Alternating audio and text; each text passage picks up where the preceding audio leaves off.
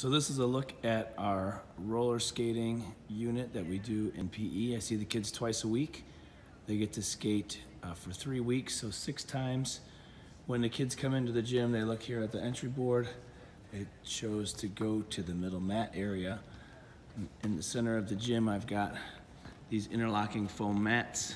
It's just 2 foot by 2 foot mats that all snap together, and they kind of make a border around here. So I use that area for my beginning skaters that are just learning to skate, kind of get their balance and get the hang of the feel of the skates on their feet as they walk around that rectangle. Then when they're feeling comfortable, they come into the very middle to the carpeted area, and they try and skate over to the other carpet where they stop and turn around and then skate back. Then obviously everybody else is going to be going around the gym in the big circle, so we've got a lot of space for the kids to move around. All of our gear, we've got skates over here in these 3 cabinets.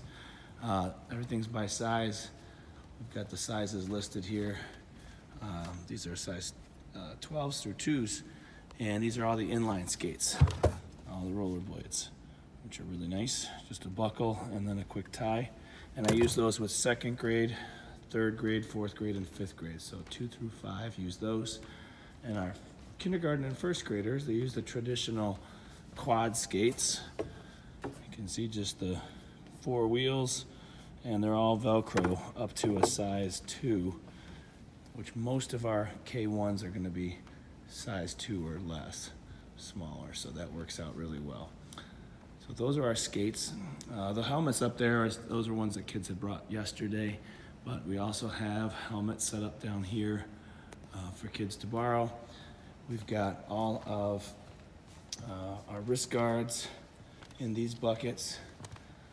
So yeah, after a class comes in and wears the helmets, they'll flip them over, and then we'll spray them out with some disinfectant to sanitize them, and then they sit for a class period while we have 2 class sets in here, so there are enough for everybody to kind of swap out.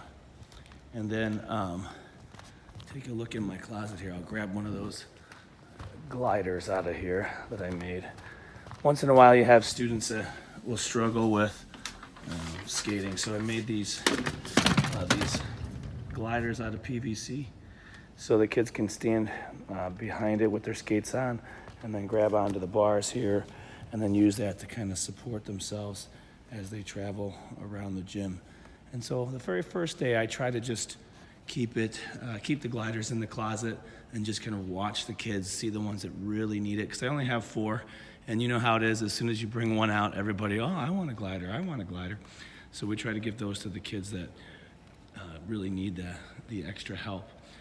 I do have parent volunteers that come in kindergarten through 3rd grade. I think this year I have 90-some volunteers coming in to help with the skating unit. They help get the equipment on the kids, give them as much skating time as possible.